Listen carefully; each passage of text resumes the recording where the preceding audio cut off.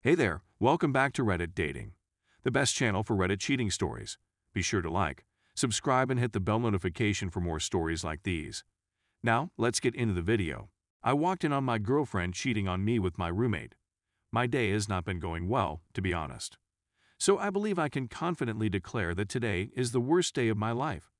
So I suppose a little history is in need. This is going to be a long one.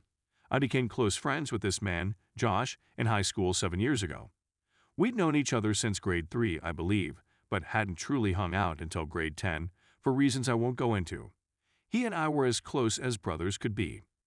The only time our friendship faltered was when we both had feelings for the same girl in high school. I went after her initially, it happens. They finally met a few weeks later. He made me third wheel once or twice, which is why I felt irritated with him. Things have been going rather well since that awful occurrence. We attended to the same high school, and now live with two of our university friends. Things were going swimmingly until today. I met a girl on his floor in my first year. She, Anna, was great. We had an instant connection. We had the most loving, healthy, and fulfilling relationship I'd ever been a part of during the next 3 years. We never argued, but rather discussed various topics. We could sit and be in one another's presence for extended periods of time, or we could just be goofy-goose with each other. There's no use in trying to articulate it any further because the term love, in its most literal sense, completely expresses my sentiments. Josh also had a terrific girlfriend, and the four of us would spend a lot of time together. They'd just been together for a year, and hope not for much longer. So back to the incident. It's the last day of autumn break here. Today I had to work from 3 p.m. to 8:30 p.m. I had arranged to meet up with Anna once I got home from work. When I arrived home, Josh was the only one present, but I heard what sounded like moaning. My girlfriend's shoes were also on the mat.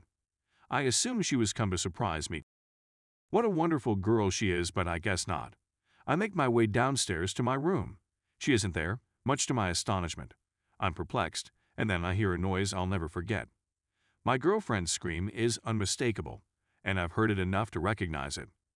I should explain that I was bullied a lot between the ages of 10 and 14.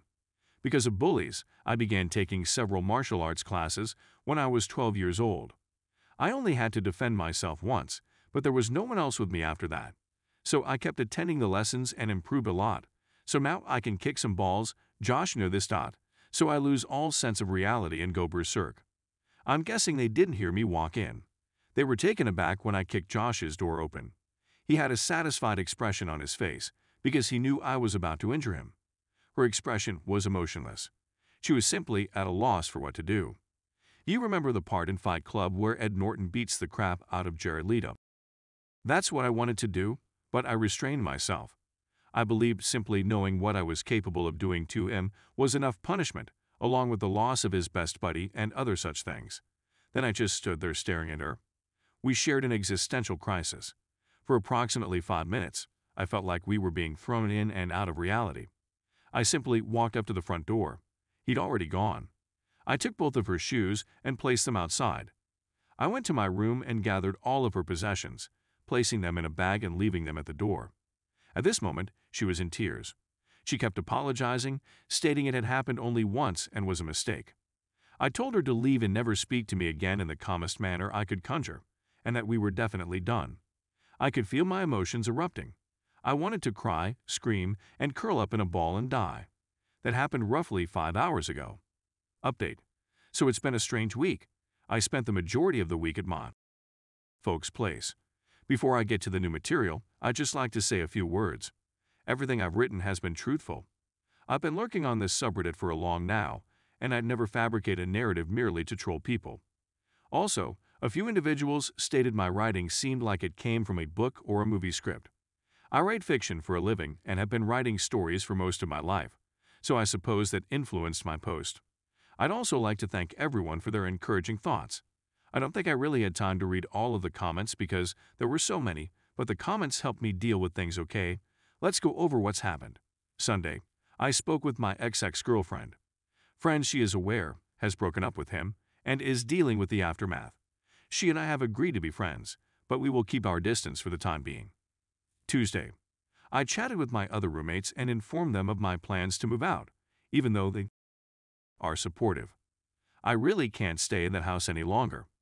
One of them also told me that he may have caught them doing this accidentally a few weeks ago. He was never certain, therefore he never said anything but remained suspicious. I don't mind his not informing.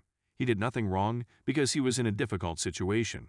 Tuesday night, I was getting tired of my ex phoning and messaging me, so I blocked her. She just kept messaging from a different phone, so I caved. She called, and I spoke with my ex, which was probably not the best choice. I informed her she had broken my trust and that I would never speak to her again. She informed me she had never truly loved me, that this was not the first time she had cheated on me, and that I was not the only male she had cheated on. I told her I adored her and didn't care if she was attempting to make me angry or envious. She sobbed and apologized for her words, and she retracted them. She attempted to persuade me to give in, but I refused. I spoke with my ex-best pal on Wednesday afternoon, Josh. I informed him that we were finished. I questioned him why he would do something like this. He claimed that it simply sort of happened. It all started with some stupid flirting while he was experiencing problems with his girlfriend. It grew swiftly during the summer while I was away in the West. I'm not sure how long they've been doing things. It doesn't matter. I went to see my psychiatrist today and asked her if there was a disagreement. She stated that it was not the case. It was beneficial to speak with her. She believes I'm handling the situation properly. She has stated that there would be no communication with either of them. I will gladly comply with this. This week, my emotions have been all over the place. For the first day, I felt nothing. So far, I've had some extremely bad luck. There have also been moments of what may be called happiness. I'm not sure what that is anymore. Wasn't that a little melodramatic future? I'm thinking about moving to a couple new cities. Canada is a fantastic country with a plethora of fantastic cities. Hopefully, the future holds some exciting surprises. Story 2. My cheating hubby wishes to reclaim me. My husband and I have been married for 4 years, and I recently found that he had a mind-body affair with a coworker that lasted a few months. They'd been phoning, chatting, and falling in love with each other, and they'd also kissed a few times, which supposedly made him feel alive and himself again. Before I discovered the affair, he was ready to leave me and blamed the marriage failure on a lack of emotional and connection, as well as a lack of mutual interests and aspirations, among other things. He went back and forth on whether to stay with me or with the mistress after the affair was revealed, but after weighing the pros and cons, he's decided he wants to stay with me and our baby. But I don't think his reasons for staying are very compelling, that he prefers me for my looks, that he knows I make a better wife and am trustworthy, that I'm a good mother, and that his parents want us to stay together. He apologizes for cheating but maintains that he only did it because we lacked chemistry and hadn't felt this exhilarating feeling in a long time and missed it. He has been unable to be aroused by me since the beginning of our marriage, and as a result, he does not enjoy himself with me due to a lack of arousal and difficulties obtaining an erection. He claims that this difficulty arose because I had a medical ailment with intercourse that made it uncomfortable for me at first, and positions were extremely restricted and not as nice for him, which we also did not have before the marriage. He then turned off his desire to have intercourse with me because he believed it would never be what he desired, and began watching porn instead of or immediately prior to having intercourse with me. Trying to conceive only added to his stress. But I was unaware of how he was feeling the entire time because he constantly assured me everything was wonderful and that he felt okay. He claims he didn't have the courage to express his true thoughts to me because he knew I was going through a lot, overcoming the pain condition, going through miscarriages, so really wanting a baby. I never saw any of this and figured he had a low libido because I was always the one initiating intercourse. Anyway, he's now really pushing us to work out by going to counseling, therapy, and the doctor to see if there are any underlying explanations for the erectile dysfunction. I know he claims he's sorry, but I don't get the impression of genuine and deep regret. Even if I can get over the pain of the deliberate infidelity, the underlying problem of why he claims he cheated may not be remedied.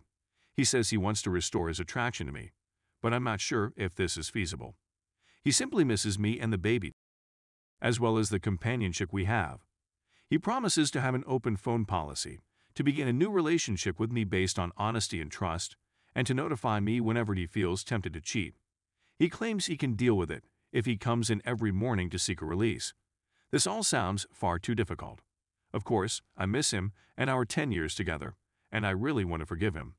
I can't see myself living with anybody else, and I don't want to be a single mother. Since the beginning of our relationship, I've grown to love him more and more.